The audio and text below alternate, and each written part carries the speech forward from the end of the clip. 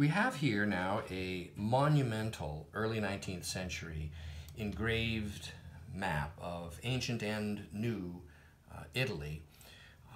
It's created by Kramer, and it was published by Joseph Parker in Oxford, England, and it was engraved by Anthony Findlay. What's interesting about this is that it's in two sheets.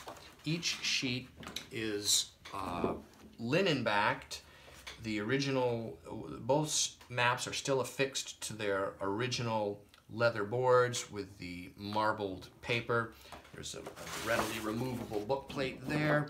As you can see, the map is engraved with a beautiful original hand color, highly detailed, showing what appears to be many, if not all, of the original Roman roads.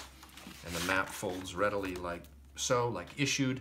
Here's the second bottom half of this map, and this one is the same. It's also clean, and the original linen backing is Sicily, Sardinia, and the Roman Campania, Latium, and so on here, the Bay of Naples, the Amalfi Coast.